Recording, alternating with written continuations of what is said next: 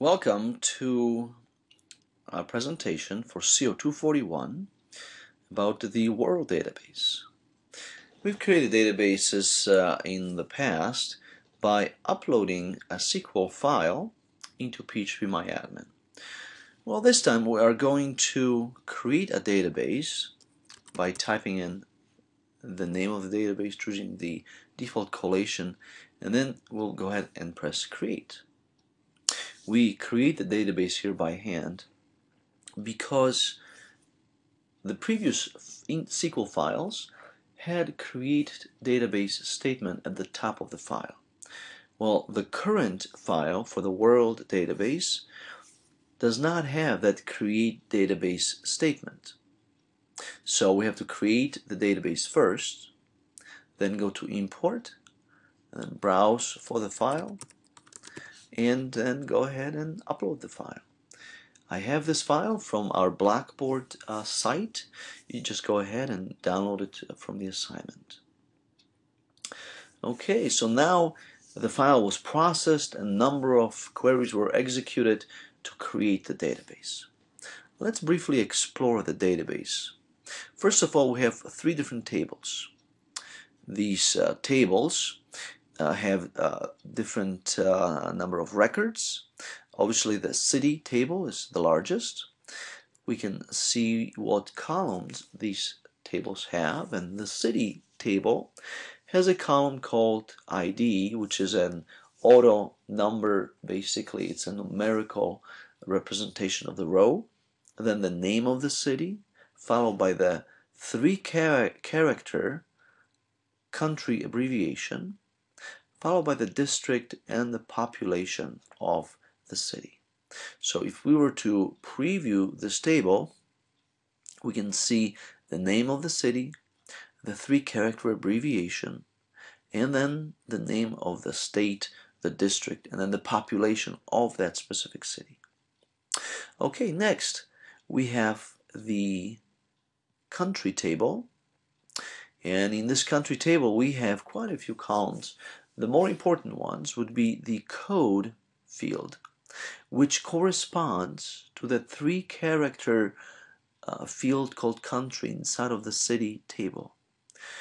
Probably a better way to name this field would have been to call it country code and then have the same name in the city table and in the country table. That way it would be obvious that these two have matching or related information. But as is, we'll just remember that country, code, and city.country are the matching fields.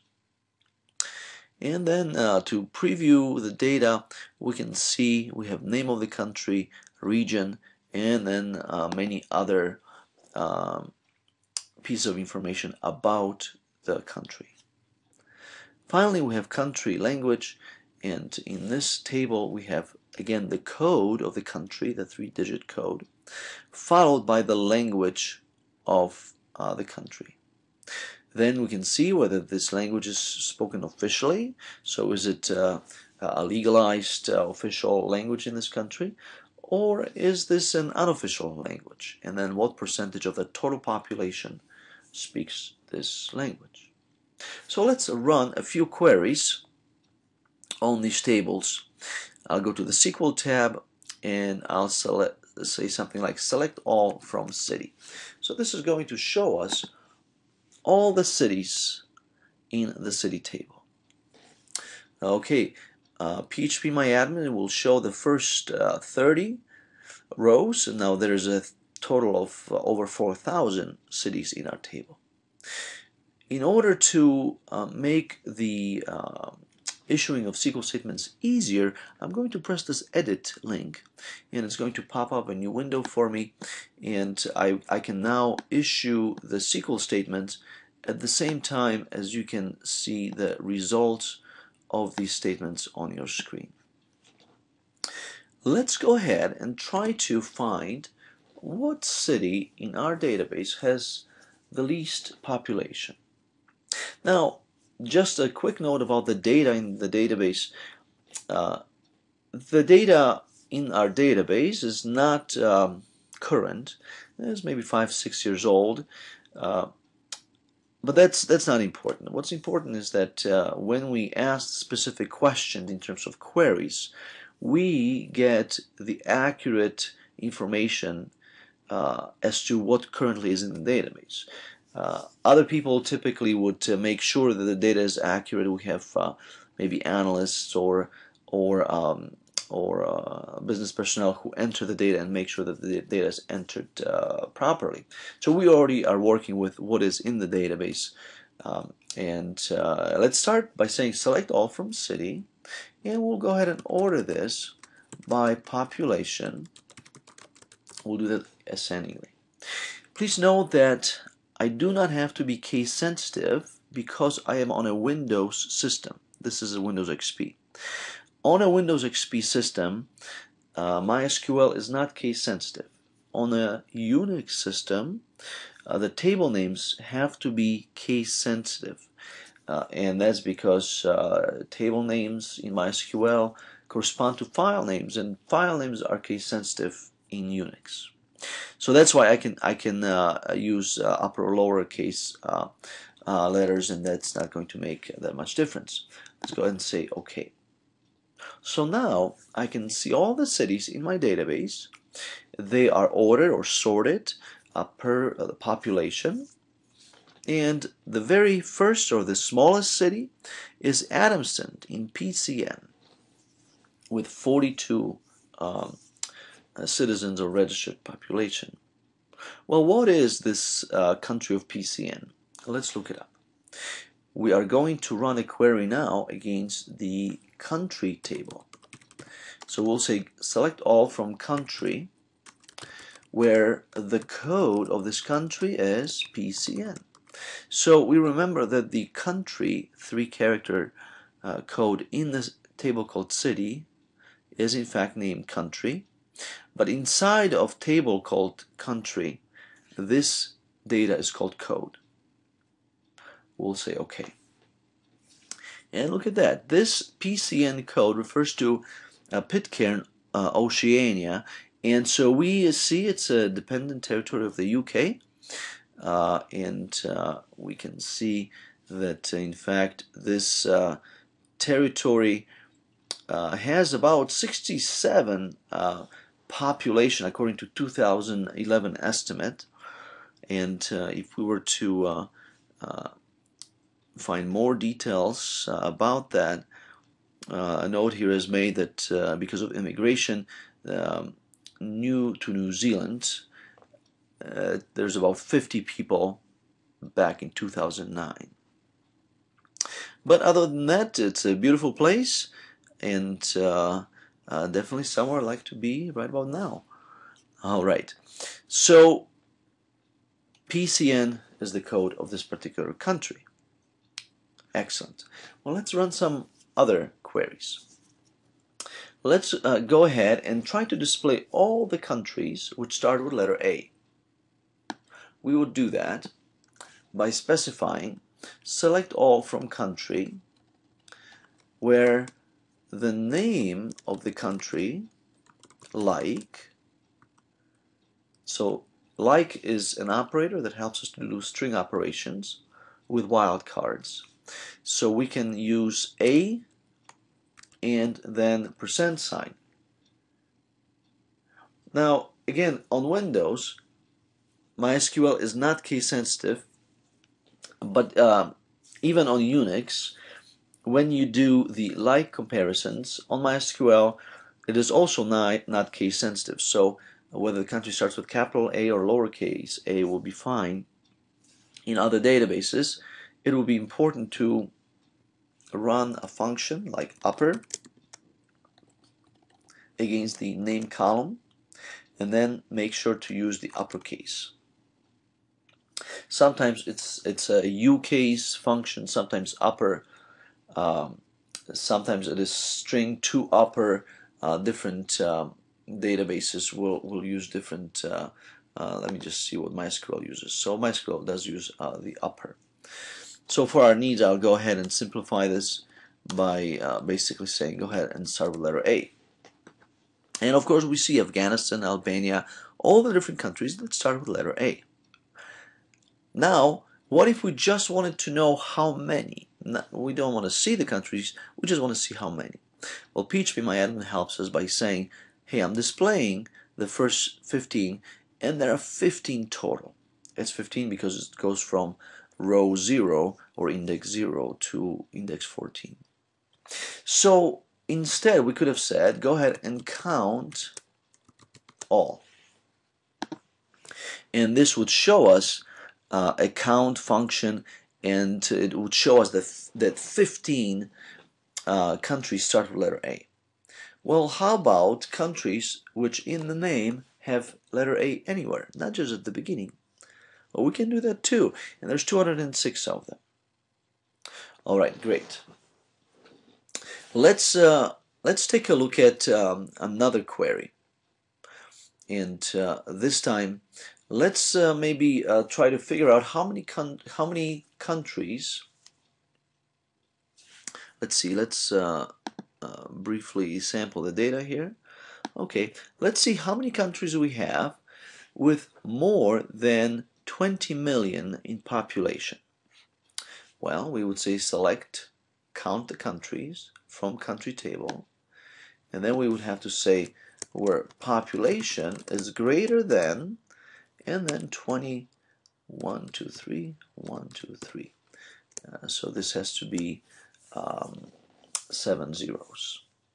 Notice that I am not putting a quoted quote around 20 million because this is a number. So mathematical expressions would not require the string-related quotes. Let's go ahead and run it. We have about 50 countries. To see the names of the countries, we get rid of the count function and we just go ahead and use all. And so now we can see different countries which have 20 million population or more. Excellent. Well, those are queries on specific single tables. Let's see if we can run a query against multiple tables. Let's run a query which will include the country language table, and let's try to see how many people actually speak the Dutch language. Okay, how many people speak the Dutch language, whether officially or unofficially?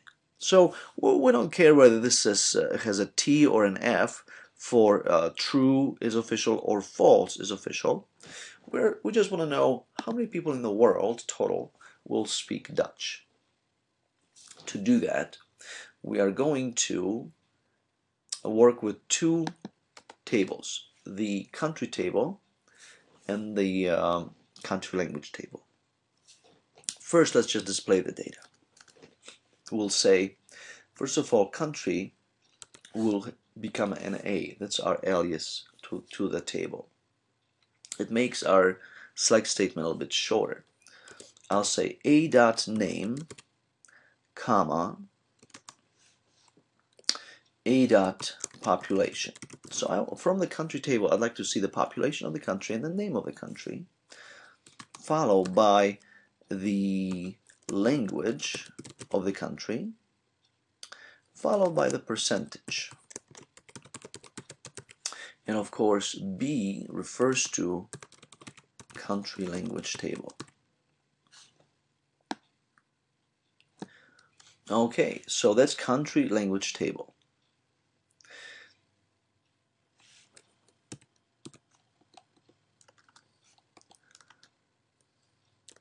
All right. Now, if I just press enter right now, or press go, I would get a Cartesian join. Cartesian join basically would cause every row in the city table to be matched to every row in the country table. So it would be an undesirable effect. It takes quite a bit of resources from the database to do a join like that, and it's usually useless to us because it mismatches the data. So we have to tie the country and country language tables together through a join. And we'll do that by saying where A, or country, and we know that the country table has a field called code. And code will refer to the country column inside of the country language table. And when we run it, we can see that in Afghanistan there is certainly population that speaks the Pashto language. In Netherlands, people speak Dutch, and there are percentages. So for our needs of just the Dutch language, we're going to say where b.language equals Dutch. And we have an error here. Oh, I'm missing the operator and. So now I can see that in Netherlands and in the islands and in Aruba and in Belgium, also in Canada, there is a percentage of people who speak Dutch. Okay, well, this information doesn't tell us though how many people are speaking Dutch. We have a percentage here and the total of population for that country. So we'll have to multiply the percentage by population to have the actual number of individuals. You can see though that percentage is represented not as a fraction but as a full number. So 100 is total. But for our mathematical expression to be correct, we have to divide this by 100 so that 59 becomes actually just a little bit more than half. So we'll divide that by 100, and now our percentages are actually correct. So 100% is actually 1. So all we have to do now is, and we can go ahead and get rid of the language for now, all we have to do now is multiply population by that percentage. And when we run it, we actually get the number of individuals in that specific country who speak the language. Okay. Notice here though, please, and let me go one query back. Okay. Notice though that our percentage in this case is 0. Okay. This could have to do with the significant digits represented in our database, and if there are very few individuals speaking in the Dutch until if there's a small percentage of people speaking the language, then they wouldn't make it into the significant digits of our database. That's why most likely it shows 0. Alright, so now let's get back to let's see where my select statement ended up disappearing to. There we go. So this is my statement. Let me copy that in. Okay. So now we calculated the percentage. But we wanted to know, not per country how many people speak Dutch, we wanted to know the total in the world. So to do that, we're going to get rid of the selection of the name, and let's see, let's go ahead and issue it this way. Okay, so now we have just the numbers. Well, to know how many people in the world speak Dutch, we just have to add these numbers together. These numbers can be added by using the sum function. So now we will have the total of people who speak Dutch, and that's about 21 million. All right. We could also develop a query here with the help of the group function, which would show us the name of the language. So we'll go ahead and add language here. We'll add language, and instead of selecting our own language, we can say go ahead and group by language. And this statement goes for this statement shows for every language how many individuals actually speak the language, and it groups the totals of population multiplied by percentage. It groups them per each of the languages. So inside of, let's say, Afrikaans, maybe there are multiple places that speak the language. This was rolled up or grouped to show just one row, and then this one row has this calculation of sum performed on it. That's what the group by expression shows. Okay. We could also add something like count all, and when we do that, we not only see the totals per language, but we can actually see how many different countries contributed to this total. So the group by expression is very useful, and it helps us to create information. See, database stores data as pieces of research. Those are pieces of numbers or strings that are as detailed as they can be, and then through querying the database, out of the data we create information, produce reports.